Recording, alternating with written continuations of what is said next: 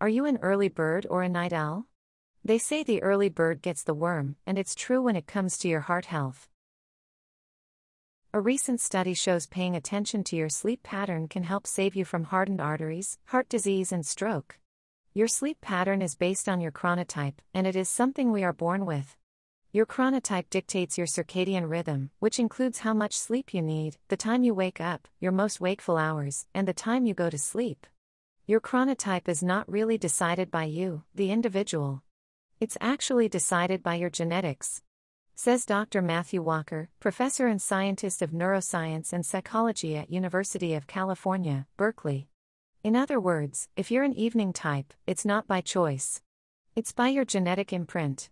The Swedish cardiopulmonary bioimage study, or SCAPIS, done at the University of Gothenburg in Sweden defines chronotypes on a 5-point scale: extreme morning type, moderate morning type, intermediate type, moderate evening type, or extreme evening type.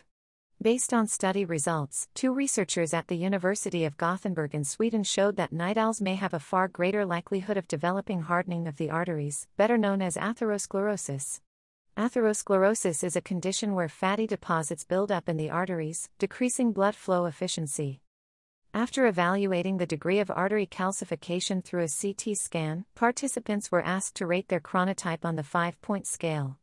Among participants in the extreme morning type group, only 22.2% showed pronounced artery calcification, the lowest percentage of all chronotypes, while the extreme evening group showed almost double that percentage, or 40.6%.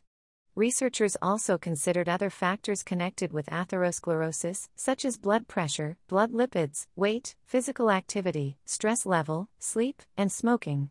Mio Kobayashi-Frisk, a doctoral student at Gothenburg and the study's first author, stated, "Our results indicate that extreme evening chronotype may be linked not only to poorer cardiovascular health in general, but also more specifically to calcification in the coronary arteries, calcification and atherosclerosis."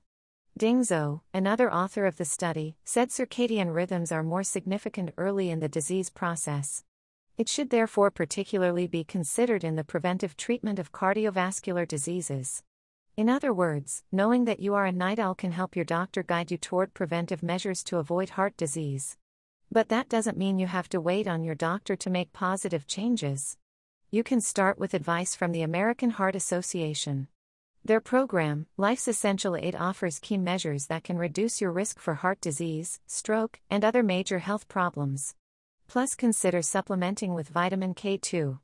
Clinical studies have shown low K2 levels correlate to higher calcification and an elevated risk of heart problems. You should also drink green or black tea daily.